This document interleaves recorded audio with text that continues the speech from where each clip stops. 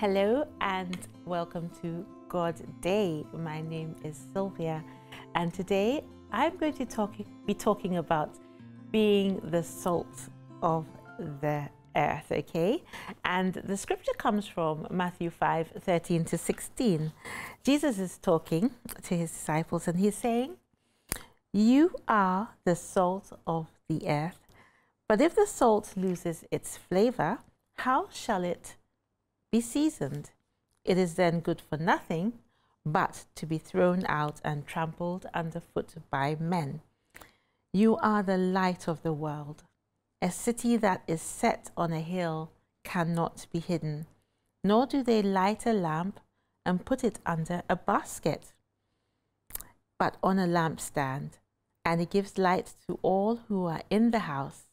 Let your light so shine before men that they may see your good works and glorify your Father in heaven." Amen. So Jesus commands us to go out and become salt and to be light. He's telling us that we are salt and we are light. And he's telling us that we should shine our lights before men so that people will see our good works and glorify our Father which is in heaven. Now, why does he talk about salt? Now, salt is a very important product. In fact, salt was used as an exchange, like money, as a currency. That is where we get the word salary. And in the Eastern countries, salt was used. It wasn't very pure. It was mingled with vegetables or earthy substances so that it could lose its whole saltiness. But in general, salt, pure salt, does not lose its saltiness. And so Jesus, when he's speaking, he likes to compare things that are around him, and he uses parables so that the people can understand what he's talking about. And he's saying that we shouldn't mingle our salt, our saltiness, with impurity, and we should make it stay pure. Now, salt was also very important in old days, and I think if you're a little bit older, you will remember how salt was used to preserve meats in many years ago when there was no electricity. Salt is actually covered, the meat is covered with salt, and it's hung out to dry, and it can last for many years. Just on it, like months at least, I know, and it doesn't go off. And so salt has a very important significance. If a food we eat is too salty, it's impossible for us to eat it. And if there's not enough salt, then it's tasteless. But we are asked to be like the salt of the earth, to bring flavor to the earth. And so when I look at the scripture, I think of being a Christian who goes out to evangelize, being a Christian who wants everyone around me to know that there is a Christ who saves. And I know that there are a lot of Christians who go out and their sole purpose is to win souls for Christ. And that is why we're here. We're not here on this earth to just come, get a job, earn a salary, die, and go back to heaven. No, that's not why God invested so much in our lives. He invested so much in our lives so that we can also go out and harvest souls for his kingdom. And in his kingdom, there are so many different kinds of Christians. There are the silent ones, you know, the ones that go to church, don't want to disturb anyone, go home, just like to mind their own business, in a way, and don't have much impact in other people's lives. And that's not what God calls us to be or to do. He doesn't want us to mingle our saltiness with impurities. Because if that happens, then salt can lose its flavor. He wants us to dominate where we are. He wants us to let people know who we are and what Christ has done for us. And the scripture talks about the fact that people should see, he says, let your light so shine before men that they may see your good works. So basically, what God wants us to do is be good, be Christ-like, be like Christ in what he did. And when we study the life of Christ, what was he about? From the young age of 12, Christ was about his Father's business. Do you remember when he got lost? And he got lost, and it took 3 days for his parents to actually find him. And when they did eventually find him, they found him sitting amongst elders and talking with them. And they went up to him and they said, did you not know that we're looking for you? And he said, I'm about my Father's business. And so at such a young age, he knew exactly why he was in this earth and what he came to do. He had a mission, and that mission was to evangelize, and that mission was to win souls. That mission was to bring hope to a dying world. And that is what we are called to do. And so it's not good to be silent. It's not good for people not to know that you are of Christ, or in Christ, that Christ lives in you. Why would you? He says, you're the light of the world. A city is set on a hill, and a city that's set on a hill cannot be hidden. So you are the light of the world. In this world where there's so much suffering and so much heartache and so much pain, people are looking for answers. They're looking for answers in the wrong places. People, you switch the television channels and you see horoscope channels, you see channels where there's a medium sitting there using tarot cards to predict people's futures. The newspapers, adverts are full of adverts where, you can call up numbers to have your fortune told. People are looking for answers because life is so unpredictable and so much is going on. They're looking for solutions to problems, and they're turning everywhere because they can't. That we are the light, so they should turn to us. But we should also be in the forefront of things. We should be portraying Christ. He says, let your good deeds go before you. So if you know someone who's looking for a solution, and that person also knows you, and they can see that this person is really Christ-like, I think she can help me with my problems, they will come to you. But if they don't see the workings of Christ in your life or in my life, why will they come to us? Why would, when we're just like them in every way or sense, mixing with them, becoming impure, doing what they do, drinking with them, smoking with them, swearing with them, committing adultery with them. We're doing all sorts of things that they are doing. Why will they look to us as a solution to their problem? God says that we should be good. We should stand out from the crowd. We should be different. We should be Christ-like. Imagine the life of Jesus. Imagine being around him in those days. He wasn't a boring person. He seemed like, when you read the scriptures, he was everywhere, mixing with all different kinds of people, and people whose lives needed transformation were attracted to him because he had that charisma about him. He didn't stand afar off. He wasn't holier than thou. He was a friend. He was fun. It's funny because when I look at pictures of Christ, and I'm always thinking, there's no picture where Christ is actually smiling and maybe his head back and he's laughing with his disciples, because I think that's the kind of person he was. We sometimes take him too serious. He was a good friend and a good person to be at your party, but he wasn't doing those things that the people were doing. He was a light in that darkness, and a light that people were attracted to, so much so that Zacchaeus noticed that light. He noticed that light, and he was a tax collector, despised by everyone. Everybody, even now, people still don't like tax collectors. There are certain jobs, when you have them, people don't like you very much, like traffic wardens and tax collectors. But this guy was a tax collector. People hated him. And yet, as Zacchaeus saw that light in Christ, and he came down from the tree, was high up in the tree, and Jesus saw him, and with the word of knowledge called him by name, and he came down, and he says, Zacchaeus, I'm coming to your house tonight. Imagine somebody that everybody despises.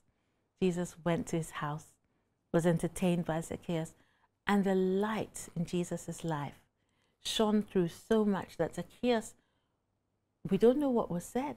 We don't even know whether Jesus said anything, because sometimes you don't have to say anything. You can be a Christian, you haven't even said anything, but there's something in you that is attractive to and brings a sinner to repentance. Zacchaeus just came and he says, you know what? From this day, I'm a changed man. I'm going to give, in fact, I'm going to give back half of everything that I've taken from people, you know, and meeting Jesus transformed his life so much. And that is what it means to be the light of the world. It means that wherever we go, we shine. And sometimes you will bear witness with me, when you meet a Christian, both of you haven't spoken, and then suddenly you just feel, are you a Christian? Yes, I knew it. There's something about you. There's just something. I just felt that, you know, the Spirit of God is one between you and me. And, you know, there's that light that shines out. And that's what God wants us to do. He wants our light to shine brightly, and he wants our light, and he wants us to be good. He doesn't want us to be one of the sinners. He doesn't say we shouldn't mix with them, because we need to mingle with them so that they can know him, because we can't be afar off and them be afar off. He needs us to be friends with all kinds of people, but he doesn't want us to live their lifestyle. He wants us to be a light amongst them. It's so interesting. I remember there was a time when I was in a work situation. I was working for someone, and I wasn't the boss, they were, and they wanted to have a party. And they had this party and they invited me. And it's so interesting. They wanted to, you know, when I was there, everybody was at their best behavior. I don't know why. I was just a normal staff member. I wasn't even management or anything. And everybody was just, you know, happy and doing stuff, you know, enjoying the party. And as soon as I left, they said, it's like somebody said, when you were around, they recognized Christ in you, and they respected the Christ in you. And so if people wanted to maybe smoke or have an extra drink, they didn't do that because you were there. And when you left, that's when they did.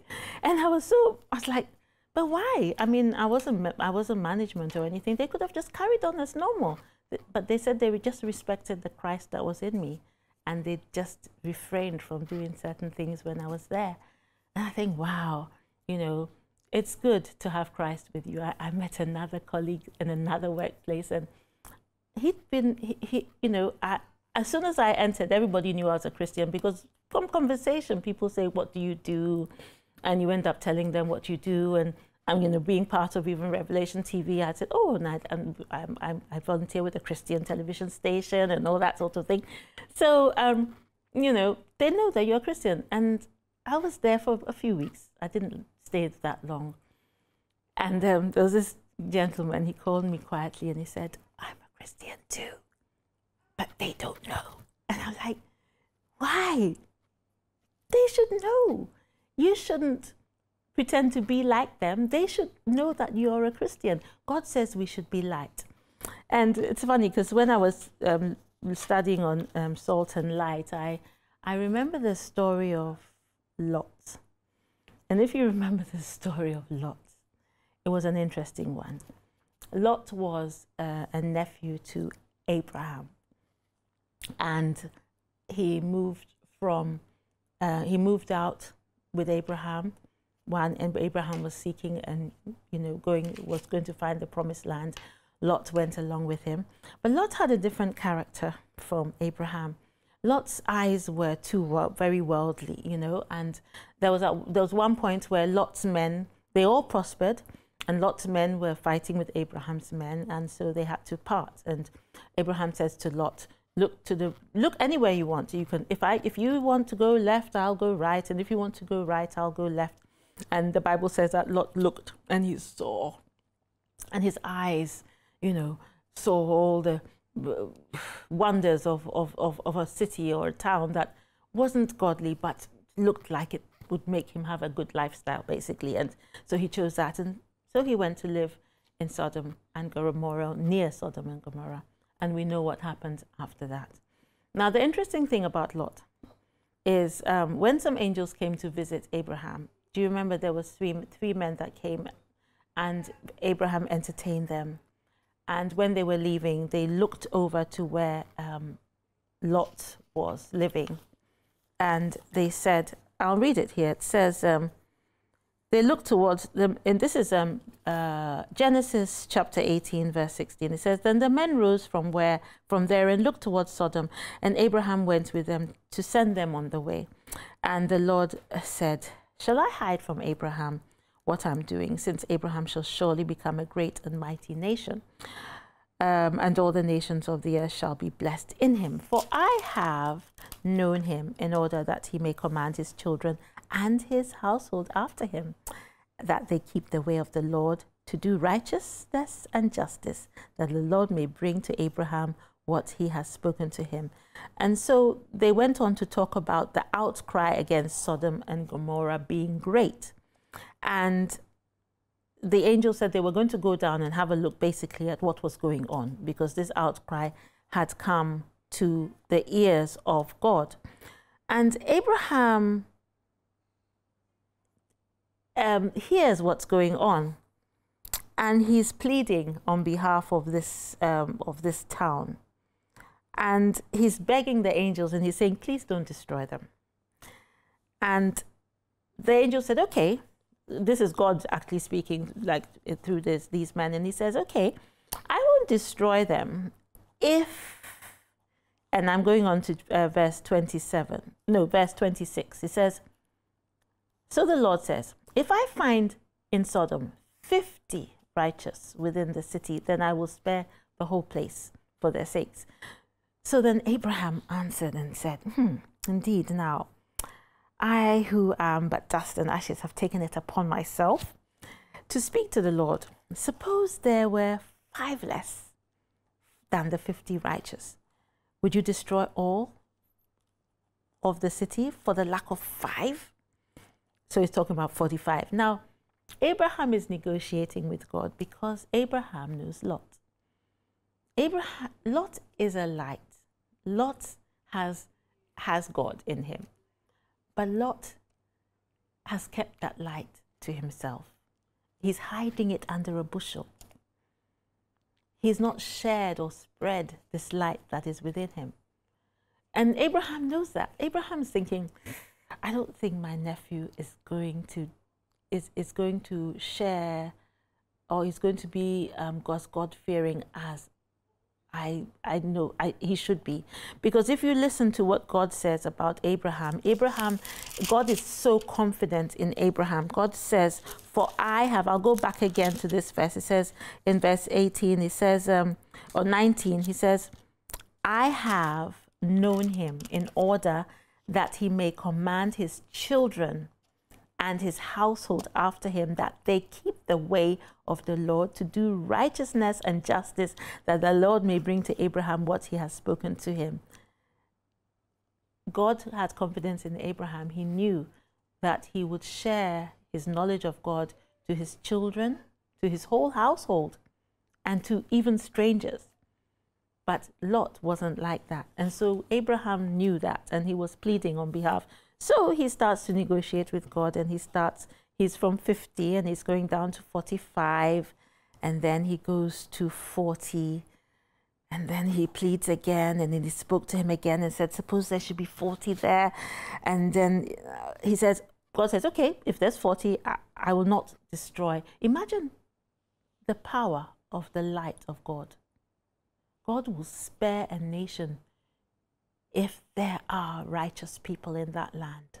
Imagine, God says that he would spare Sodom and Gomorrah if there were even 40 people. Now, I don't know the exact number of people in Sodom and Gomorrah, and I'm sure if you research it, you'll probably be astounded as to the amount of people that were there. There were probably quite a lot of people, and yet God was prepared to spare the land for 40.